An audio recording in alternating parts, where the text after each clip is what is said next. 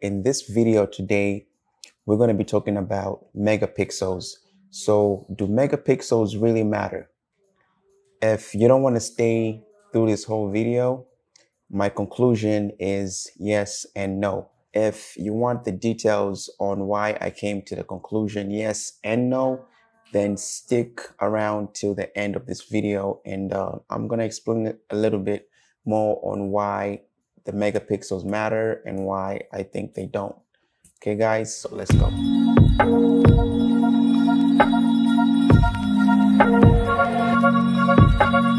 Megapixels matter because the higher the megapixels basically means the more resolution the camera is, which means the more quality the picture is going to have, or in this case, the more quality the video is going to have, right? So the more megapixels means the more the quality of video is going to have. A higher megapixel camera captures more details than a lower resolution camera, which means a lower megapixel camera, right? So in this case, a camera such as the Sony a7R4 captures more details than a camera like the Sony a6000 because of the megapixel difference, right? And also another thing that you need to look at is the camera's sensor. So the full frame sensor is a bigger sensor, which means it lets in more light, right? And the crop sensor, which the A6000 has, is a crop sensor, which means it's a smaller sensor. So it doesn't let in as much light as the bigger sensor, right? So that also plays a huge role in the quality of the image, right? So you have to also look at the, the sensor size of the camera. Another thing you have to look at is the camera's dynamic range. Is the dynamic range good on your camera? So the dynamic range will help your camera capture more details when it comes to the darker areas and the lighter areas. So let's say you are filming and your image is blown out, right? So if your camera has a good dynamic range, you're gonna, kind of return more details in post-production. And if let's say your shadows were too much, you can kind of return some of the details in the shadows if your camera has better dynamic range. So you have to also look at the dynamic range of the camera. So that's also going to play a role in, in an image quality, right? The dynamic range of the camera. Another thing you also have to look at is the equipment that you pair up your camera with, which is like, in this case, the lens. So the lens matters too. You can have a better, a camera with higher megapixels, large sensor, but if you put on a shitty lens, then the quality might not be that good because the lens is just shitty. But if you put on a Zeiss lens or a high end, like let's say a Sony G lens or a Canon's, the L lenses, L glass lenses, those lenses are really good. So also all that factors into how the image looks when it comes out, right? And also like the more expensive lenses you can go to like a 1.2 aperture, which will let in more light, which will make a better image. And also it can help you out in low light situations. If you have, a lens with a lower aperture, which will be like a low 1.2, 1.4 lenses, which will be good in low light. So also that factors into the whole thing, not just the megapixels of a camera. And it also factors into the settings that you use every time you are filming or taking pictures.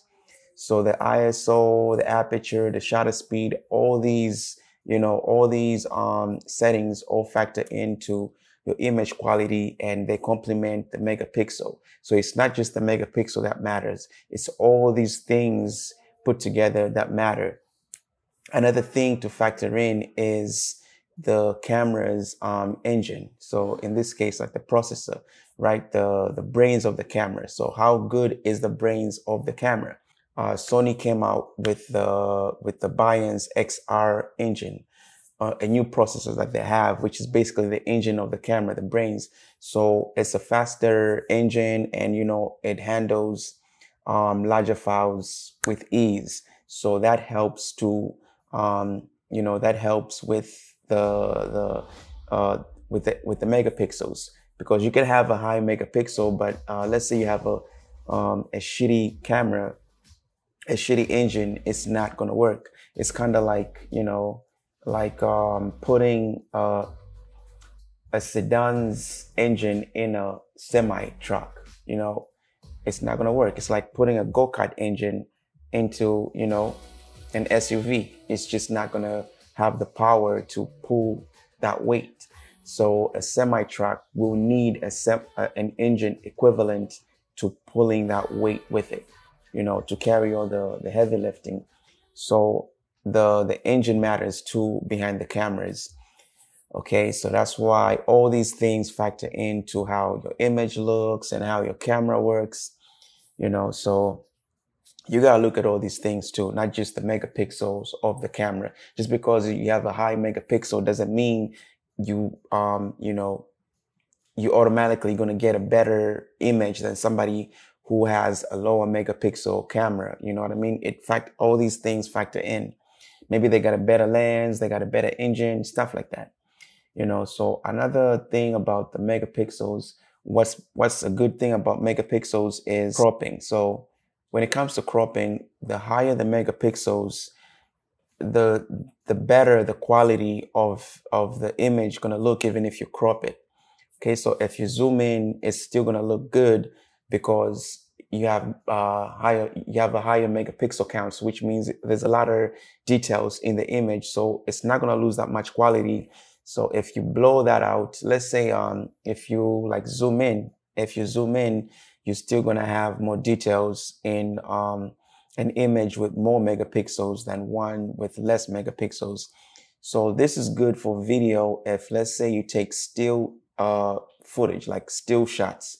Well, in this case, still video. And let's say you want to add motion in the video. If you shot on a higher megapixel, high resolution camera, you can still kind of like crop in and move the footage, and you're still gonna not lose as much quality as it would on a lower megapixel camera. So the fact that you can kind of crop in is a good thing with if you have a camera with a higher megapixel count. So the only issue is the processing speed. So if your camera doesn't have a good engine, like I said, it's going to be slow. It's going to have high megapixels and everything. But if the engine is not that good, that's behind that camera, it's going to be really slow as compared to like a camera with lower megapixels. You know, the camera with lower megapixels won't struggle as much as one with higher megapixels, because the one with higher megapixels has to, you know, capture all that detail. It has to record all that detail, process all those details, right? So it's going to be slow, but if it's got a better engine, of course, it's going to be fast. But that's where, you know, you pay more money. You pay for, you pay for what you get, right? So that's the case, but that's the only issue here. But in some cameras, it's not an issue. It depends on, of course, like, you know, the technology that's coming now is like better processing speeds and stuff like that. So that helps out a lot, because like these files can be huge files. That's brings me to another point. Like the higher the megapixels, the your file size is going to be. Kind of like if you're shooting in 720p, it's not going to be as huge as a file is compared to if you're shooting in 8K or 4K. So 4K files are really huge because of all the details in those files. So the camera has to do a lot of heavy lifting, but that comes with with the number of all these pixels and stuff like that. So that's the thing to kind of look at too. You have to make sure the processing engine of your camera is on point. So which brings me to my conclusion here. Do megapixels really matter? So the answer is yes and no. They matter if you are going to be printing your images. So in this case, with videographers like us, we don't really have to worry about megapixels like that. We could get cameras with more megapixels, but you also have to look at the sensor size, the engine, and all that stuff. That's why the more high-end cameras that have better engines and good in low light, high megapixels, That's why those cameras cost more, because of what they do for you. Okay, because of all that ingenuity in these cameras. So that's why it's like that. But mostly when it comes to photography, I feel like if you print your images and if you do any print, whatever printing, you're going to need a camera with high megapixels. But then again, it depends on the print sizes that you want to do. If you're just doing 4x6 prints, you don't need like 50 megapixels. Sometimes even the 18 megapixels is good for like 4x6.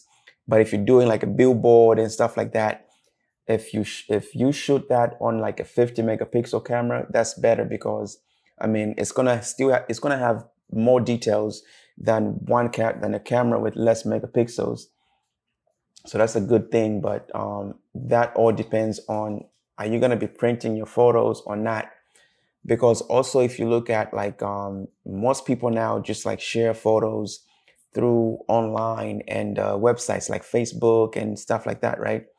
So do you really need 50 megapixels to put a picture on Facebook? No, you don't, right? It's not going to matter, because people won't even see the difference. Like, it's going to capture all those details, but people usually just scroll past people's pictures like, oh, okay. Have you ever looked at somebody's picture on Facebook and wondered, did they shoot this in 8K, or did they shoot this in 720p?